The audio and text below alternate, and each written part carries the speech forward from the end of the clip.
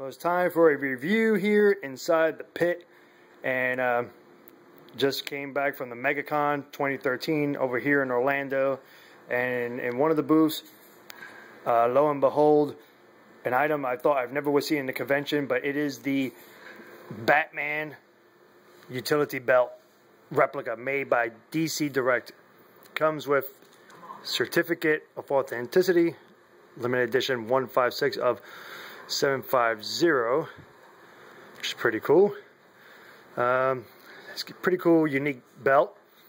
One of the things, of course, the capsule's open on the side.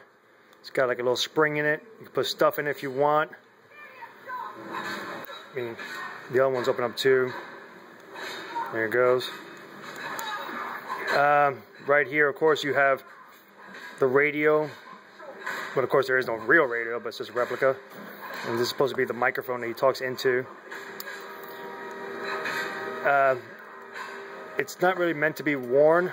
It's more for display. I wouldn't want to wear it anyway. That's kind of fucking weird to wear a Batman belt.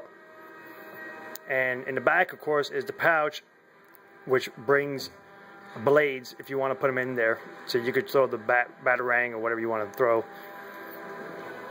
And there you have it. Straight from DC Direct, the Batman utility belt.